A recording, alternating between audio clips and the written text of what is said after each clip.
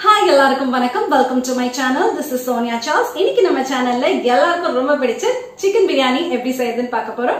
Pressure குக்கர்ல எவ்வளவு சுலபமா சாதம் குழையாம செய்யறதுன்றதை இந்த வீடியோல நான் சொல்றேன். வீடியோட முடிவுல நீங்களும் சமைச்சு பாருங்க. எப்படி வந்திருக்குன்னு கமெண்ட் செக்ஷன்ல சொல்லுங்க.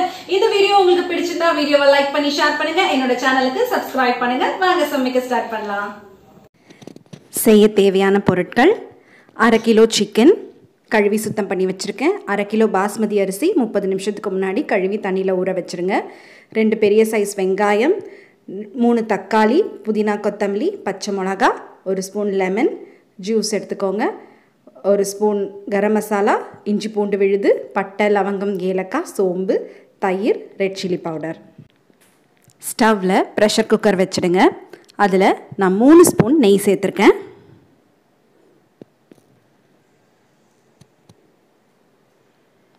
3 ஸ்பூன் நெய் சேர்த்துட்டு தேவையான அளவு ஆயிலும் சேர்த்துருக்கேன்.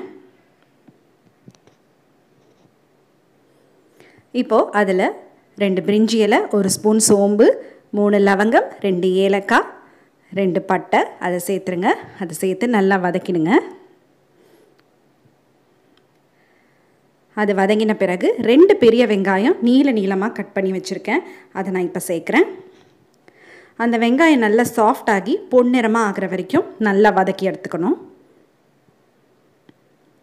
வெங்காயம் நல்லா வதங்கின பிறகு அதில் தேவையான அளவு பச்சை மிளகா, 6லேருந்து 7 பச்சை மிளகா காரத்துக்கு ஏற்ற மாதிரி நான் சேர்த்துக்கிறேன். பச்சை மிளகா சேர்த்து அதை வதக்கி விட்டுட்டு நம்ம அரைச்சி வச்சுருக்க இஞ்சி பூண்டு விழுது நான் 2 ஸ்பூன் சேர்த்துக்கிறேன். 3 ஸ்பூன் கூட இதில் சேர்த்துக்கலாம்.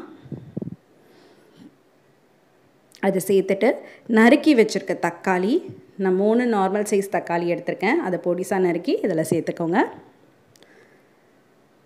இது எல்லாமே நல்லா வதங்கின பிறகு தேவையான அளவு நான் உப்பு சேர்க்க போகிறேன். நான் இதில் கல்லுப்பு சேர்த்துருக்கேன். உங்ககிட்ட என்ன உப்பு இருக்கோ அதை சேர்த்துக்கோங்க. அடுத்து 1 ஸ்பூன் கரம் மசாலா, 2 ஸ்பூன் தனி மிளகாய் தூள் சேர்க்குறேன். ஏற்கனவே நம்ம பச்சை மிளகாய் சேர்த்துருக்கோம். ஸோ காரத்துக்கு ஏற்ற மாதிரி சேர்த்துக்கோங்க.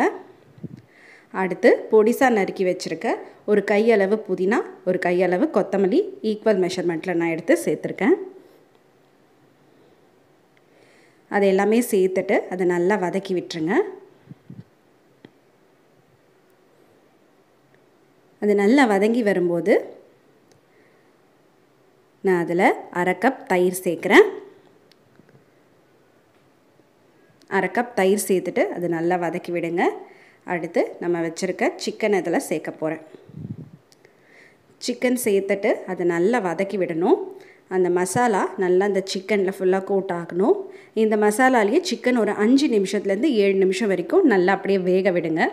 அதை வதக்கிட்டே இருங்க. இதில் சிக்கன் கொஞ்சம் செமி குக் ஆகிடணும். அது நல்ல ஒரு கொதி வரும்போது நம்ம இப்போ தேவையான அளவு தண்ணி சேர்க்க போகிறோம்.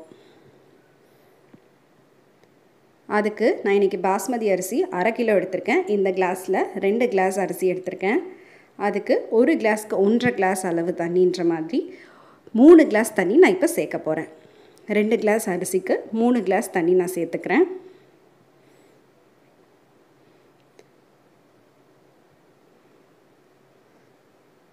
மூணு கிளாஸ் தண்ணி சேர்த்துட்டு அது ஒரு கொதி வரும்போது சுத்தம் பண்ணி வச்சுருக்க அரிசி எடுத்து சேர்த்துருங்க. அரிசி சேர்த்து முடித்த பிறகு அந்த தண்ணியில் உப்பு காரம் செக் பண்ணிக்கோங்க. தேவையாக இருந்தால் உப்பு சேர்த்துக்கோங்க. இப்போ கடைசியாக 1 ஸ்பூன் லெமன் ஜூஸ் நான் சேர்க்குறேன்.